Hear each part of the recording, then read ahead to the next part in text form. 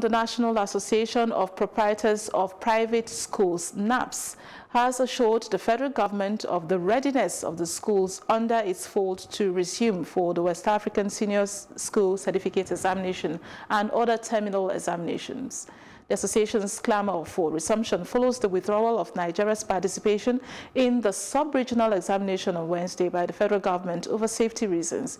Its national president, Yomi Otubela, said at a news conference held virtually that he can vouch that members have gone through all the safety measures outlined by the NCDC in their schools and that they are over 100% ready for the transitional classes to resume. Lamenting the suspension of the West African Senior School Certificate Examination, the NAPPS president said it would cause emotional trauma for the affected SS3 pupils who have been preparing for the examination and may cause them to lose interest in education. Well, Folawe Umikunle, who is the CEO, Teach for Nigeria, joins us now in studio to take a look at this twist. It's good to have you, Folawe. Thank you for having me, and good morning. Good to have you. I don't know what you're thinking, and I don't know how what do you feel about all of this conversation about school closure, or should we open, or whether we are ready or not. I mean, the private schools have said they are over 100% ready. What's your thought on all that is happening? So I'm processing all of this that I'm hearing, and I'm hearing a lot of things. But on the other hand, I'm also thinking about countries who have successfully reopened their schools. And there are four things that I found. One is that these countries have kept their cases down. They've kept the numbers down. The second thing is these countries have got data.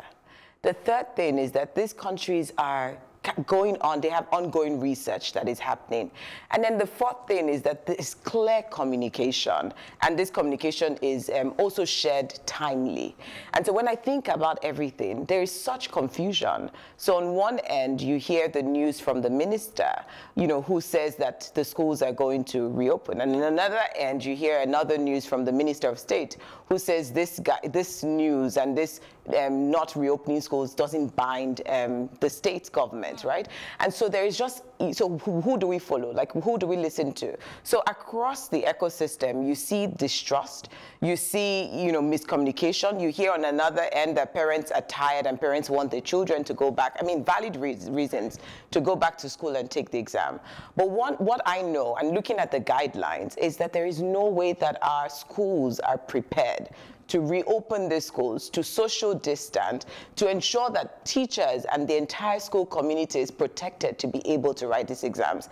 I think another thing that this has brought to the fore is that we have treated education like it's just one single, one bullet, right? And from all of these things that I've shared with you, you've seen the role that media plays in terms of like communication. You've seen the role that, the Bureau of Statistics will play in terms of data research and just ongoing capturing of data, like, how is infection happening in schools? What is the transmission rate? As you're seeing across other countries that have successfully opened, you're also seeing just even the training and support that is given to teachers. You're seeing the technological infrastructure, from like private sector and what have you. So you see the connection. You see the role of the health officials as well. So Ministry of Health shouldn't be divorced from the conversation that they're having with respect to reopening the schools. And I think it's that connection that, I've always talked about, like running a thriving and successful education in the country is not just going to rely on the Ministry of Education or all the agencies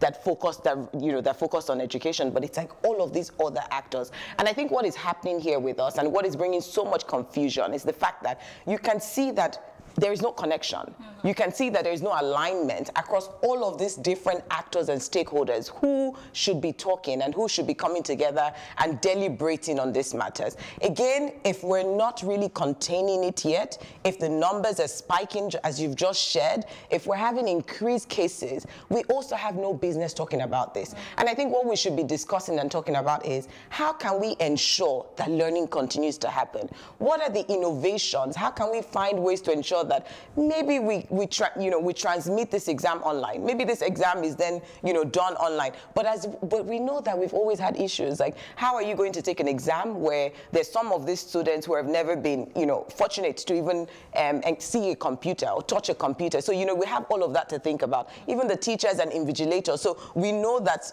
we cannot we cannot facilitate or accelerate, the immediate transition to online for the test to be taken. And we know that this is probably only going to be done physically, but we need to really think creatively. And I think what we should be doing now is investing in some of the solutions and inventions that we're seeing that could help our children to stay engaged and to continue learning. Now, essentially, Flower, if I hear you, you're saying we don't have all that it takes yet to go this way. Now, I mean, you are passionate about education, and you do know that education is crucial. While we're having this conversation, we are talking of students and pupils across all the institutions who are at home and not able to get their learning. What does that portend for us, even in the near future? So I know that, I mean, we're going to have immense learning loss. And I think that this conversation that we're having should go beyond just reopening of schools. But it's to say, as a country, this is the situation that we faced. What does that mean for our curriculum? What does it mean for how we're going to support students going forward? What does it mean for how we're going to support teachers, recruit teachers, train them going forward? Just so that we're able to mitigate, the gap and the risk that we're going to face potentially down the line from loss in grade level and loss of learning, if this continues. But another thing that I like to say, and someone recently shared on a group that I'm part of, is when there is war in a nation, I mean, do we deliberate on whether schools should open or not? And I feel like that is how we should treat this situation. Like, it's not whether or not, it's, is it safe to do so? We cannot gamble with this. I mean, you're looking at some of the examples of African countries who have reopened their schools. Ghana, for example, and in the week that the schools were reopened, or in the month, there was 22,000 plus cases, new cases that grew. 90% of the staff at the ministry, were infected by the virus. And then also schools across Ghana, also had cases that they recorded. And so, it's like watching all of these things and saying, are we really, really prepared? Like, there's going to be loss of learnings. But I'm also I'm encouraged by some of the things that I'm hearing happening in other countries, in Europe, for example, where they're leveraging some of their best teachers in this time, but they're using technology. And they're saying, how can we get our best math, English teachers, to teach students, at scale? But then how can we then get teachers in communities to then facilitate group gatherings and learnings? What are we doing with that? How are we bringing the people who are closest to the problem into conversations? We're having all of these conversations. It's taking place, at Aso Rock, and probably the agencies and parastatals, in charge of education. But how are we bringing in the teachers? How are we bringing in the principals into these different conversations? All of these stakeholders, because the truth is, implementation is going to happen at community level. And so how are we bringing them to contribute, to how we would plan ourselves going forward? And that brings me to my next question. Because when things like this happen, we hear the government issue a statement. We hear the government saying this. How are we going to come to the practical point where, yes, stakeholders like you would engage and then we'll see results? Because so far, we've been hearing communication statements here and there. What is the practical way forward? So I think the only place, and I've shared this a few times, and I've seen this, is in Lagos State, where I've seen the Commissioner for Education literally visit schools just to check, while they were talking, so the guidelines came first. No, before the guideline came, we heard about them trying to reopen school and that there was going to be guidelines that would be shared. And then the only person that I found doing, visiting of schools and really just trying to understand the context was the Commissioner for Education in Lagos. And, from there, they were able to identify schools that didn't have the, water facility, schools that didn't have certain sanitary facility, schools that needed to fix certain things. And then that way, they had data that was informing their plans. They had data to say, we'll have to have temporary wash hand basins here if we're going to reopen schools and things like that. And talking to even community leaders, talking to the obas, talking to the chiefs. And I think that's where we need to get to. It's a point where we need the leadership, the people in charge, to make those connections, to engage stakeholders, to talk to teachers. What does this mean for you? To talk to the principals, what would this mean for your school? And that's the only way that we're going to get to it. The Minister for Education, the Minister for State isn't going to come and do that at the local level, but the district officials, the principals, can have those conversations, and that can be facilitated by the leadership in the state. I mean, let's talk about the statement from the NAPPS president, Yomi, who says that he can vouch that the school are over 100% ready. And here you are saying essentially what you see from all that's going on, we're not ready. So who is he speaking for? And I mean, who should we hear?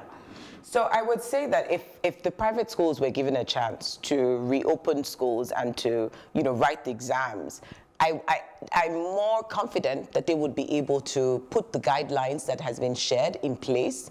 But then at the same time, the private schools are equally struggling at this time.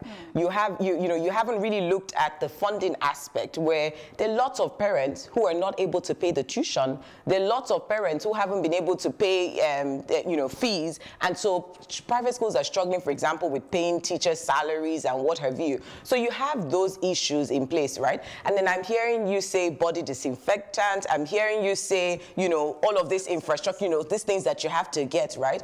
And it's like, really, are all private schools and all schools under NAPPS and all the other associations really going to be able to, put these things in place and effectively implement these guidelines? I'm not convinced. And yes, I do think that private schools could do a better job than the public schools, but I'm not convinced that they're over 100% ready. Yes. Thank you so very much, Folawe Omikunde, the CEO for Teach for Nigeria. It's always a pleasure to have you in the studio. Thank you for share your having thoughts. me.